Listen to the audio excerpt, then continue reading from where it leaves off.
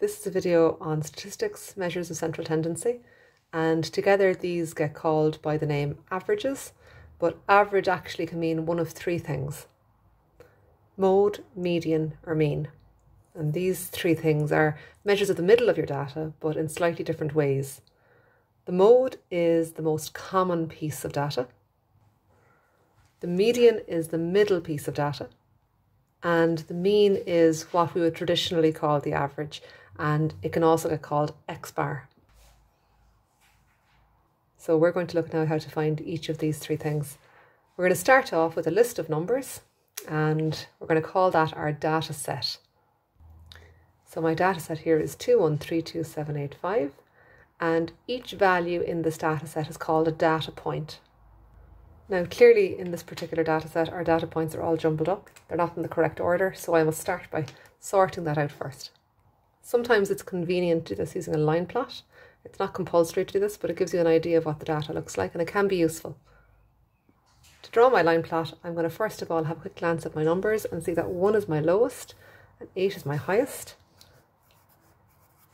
So I'm going to put those values along the bottom, and then I'm going to organise my data by just reading my data set through and putting a dot above each value. So I've got 2, 1, 3, 2, 7, 8, 5. If you prefer to just organise your data set in list form, that's fine too. Now that I've done that, it's easy to identify the mode. The mode is just the most common. In this case, the mode is 2. It's possible to have more than one mode if I've got a number of data points occurring the most, and it's also possible to have no mode if each piece of data, if each data point only occurs once. Now we're going to calculate the median. Now the median is the middle of your data, and here it's pretty easy to identify it visually, but sometimes if you have a very big data set it can be difficult to find the middle. So there's a little trick that we can use to figure out the location of the median. The median is located at n plus 1 over 2. N is the number of data points. So in this case, n is equal to 7. So here, n plus 1 over 2 is 7 plus 1 over 2, which is 4. But 4 isn't the answer. 4 is just the position of the median. So what we really mean by 4 here is that it's the fourth piece of data, or the fourth data point. And I can easily identify this from my line plot or my list. 1, 2, 3, 4. That's the fourth value, so that's the median. Oh, that's my mistake. Oops. Median equals 3. Okay, next, so we want to calculate the mean. So the mean, like I said, is called X bar, and it has a formula, which is summation X over N. Now, we've already said that N is the number of data points. That's just the number of pieces of data. Summation X is what you get when you add up all your data points.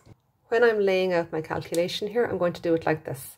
I'm going to start off by writing down summation X, and I'll get that by simply adding up 1 and 2 and 2 and 3 and 5 and 7 and 8. And in this case, that comes out as 28. The N in this case, we've already said, is 7. And to calculate my mean, I'm simply going to divide summation X by N. And in this case, that's 4. And this is just a nice, concise way of laying out that. Let's do a second example for calculating those three averages. This time, my data set is 583, 582, 6, 11. Again, don't forget, I have to order it first of all. And again, you can do that ordering by using a line plot or just by writing it out as a list. And here's my ordered data set.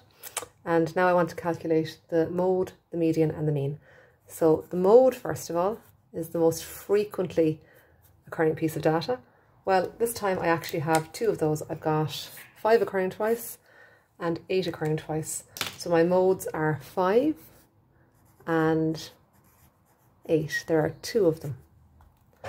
Next, I want to calculate median. So median is the middle piece of data. So again, we're going to use n plus 1 over 2 to figure out where that is.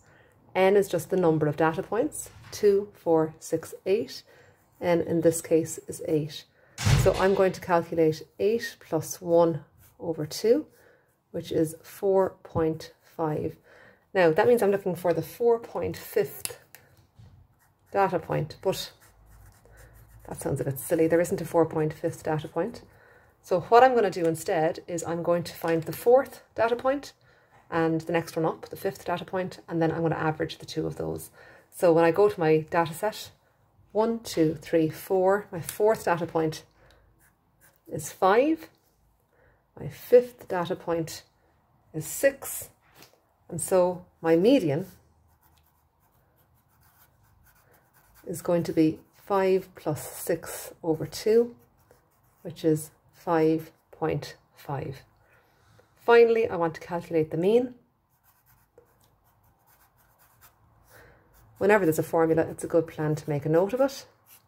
Summation x over n.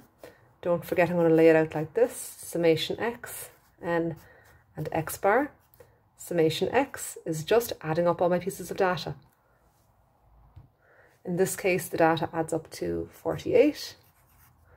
And there are 8 pieces of data.